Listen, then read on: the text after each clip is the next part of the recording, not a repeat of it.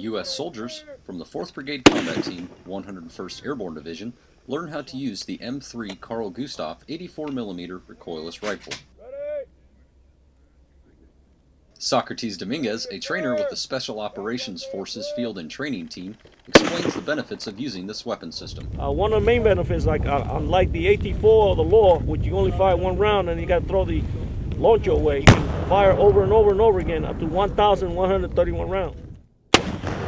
Specialist William Brown tells us how the training went. It's been real good training. I've actually never seen this weapon system before. The civilians teaching the class are real knowledgeable. They've taught us everything about it, and it's been a blast to shoot. For Currahees Public Affairs, I'm Sergeant Brad Parrish.